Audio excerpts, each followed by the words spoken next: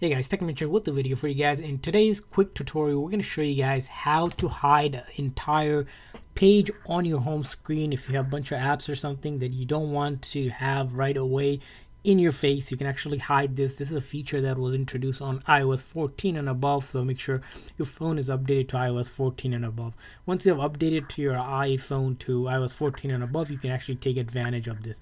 To simply do this, what you're going to do is click on any app or icon that you have on the screen here and press and hold. So I'm going to press and hold any icon here. It's going to just bring up a menu here. Once it brings up the menu, the next thing we want to do is edit home screen. So when you click on edit home screen here, as you can see here, we don't want to remove it, but we want to edit home screen here. So if you accidentally click on that one, you don't want to do that. And you're going to see the apps wiggle around, the icons all wiggling, doing things around. Now the important thing here, it's going to be this little icon down here with the dots here. So you want to click on that dots. Once you click on that dot, what's going to happen, it's going to display all the home screen pages that you have set up on your iPhone. Remember, each page is created when you put apps on over, so you can actually move the apps around. Let's say you want to group a lot of the apps into one page and then hide it, and then you want to simply, what you do is unselect it. So you take that check mark off, and now it's going to have that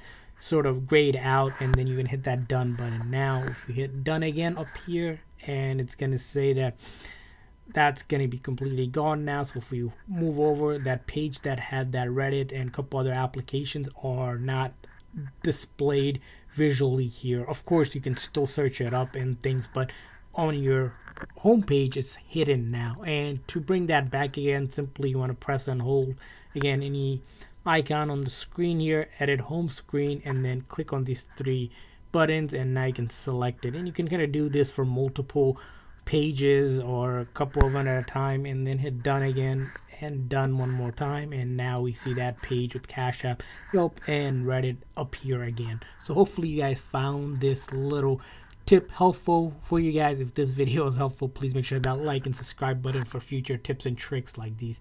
Thanks for watching, guys. See you guys next time.